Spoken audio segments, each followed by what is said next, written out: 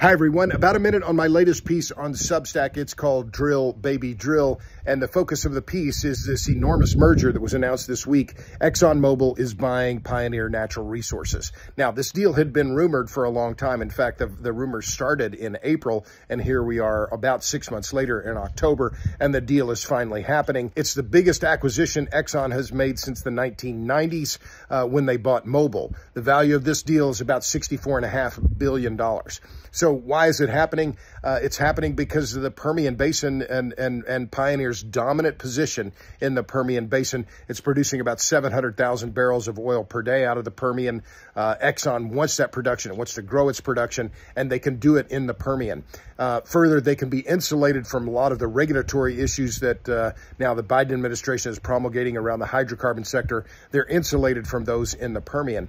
But the overall point of my piece is that the Permian, despite decades of continuous drilling, continues to be the hottest hydrocarbon play in the world. Over the last 10 or 12 years, oil production in the Permian has roughly quadrupled, is now nearly 6 million barrels a day. Natural gas production has also jumped by about a factor of 4, now at about 24 billion cubic feet per day. These are just enormous numbers, and they are reflective of the Permian's incredible geology.